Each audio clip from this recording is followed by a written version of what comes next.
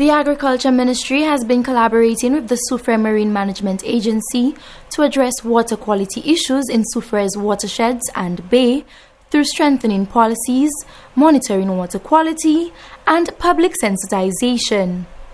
The recently held Water Quality Awareness School Public Sensitization Fair brought together many sector agencies to demonstrate the effects of water quality on their organizations and the benefits of good water quality to students and the general public. Parliamentary Representative for Soufriere, Honorable Emma Hippolyte, emphasized the importance of community involvement in water quality protection as it directly impacts their individual health, environment, livelihoods, and industries. I also implore you, the students, to be champions today for better water quality in Soufriere by reminding your parents of proper garbage disposal practices. Students, I want a commitment from you today. Will you be champions of better water quality for Soufriere? Yes. Very good.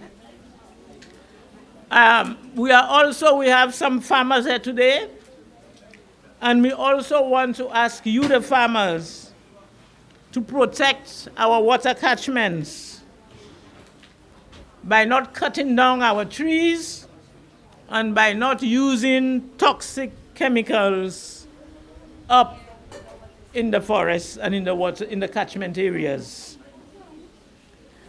You can do it, and we can do it. As the Agriculture Ministry continues its thrust towards increased food security, Minister for Agriculture, Fisheries, Food Security and Rural Development, Honorable Alfred Prosper, says the onus is on the public to take action to protect water quality as it directly impacts agricultural production.